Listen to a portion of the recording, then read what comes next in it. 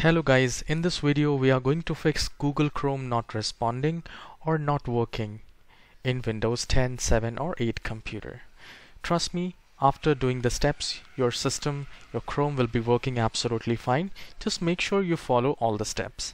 So the very first thing is we just have to open the Google Chrome, and once it is opened, we just have to click on this three dots and then we need to go to settings. Now here we just need to go to advanced at the left hand side and click on reset and cleanup. The moment you do it, you will find restore settings to their default.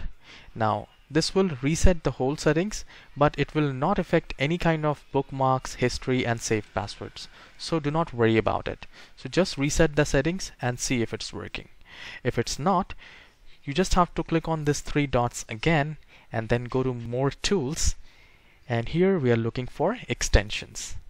Now here make sure there is no any unwanted or any kind of fishy extension. If it's there, just remove it. I have only Adobe Acrobat, which is absolutely fine. I can keep that. So once this is done, even if it's still not working, what you can do is you just have to press Window and R key together on a keyboard and type appwiz.cpl.